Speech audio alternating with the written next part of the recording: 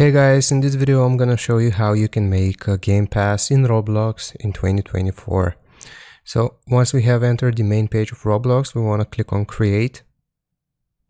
Then once we're here, we wanna select creations from the left hand side. And we wanna click on our public experience. It should say your name and place. So just click on it. So once we have clicked on it, then from the left hand side once more, we want to scroll down until we see the option for passes. It should be under monetization. So just click on passes. And right here, we will get the option to create a pass. So just click on this blue button. It will ask us for an image. Click on change.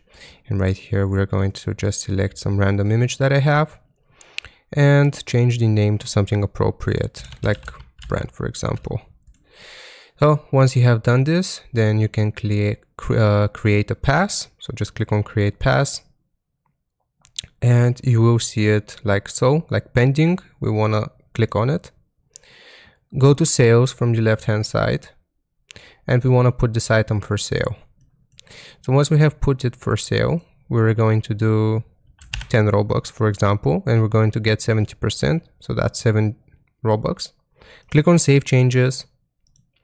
And now if we try to play any game, so let's do please donate to see if our pass actually works. Okay, so let's claim a booth and see if we have our pass.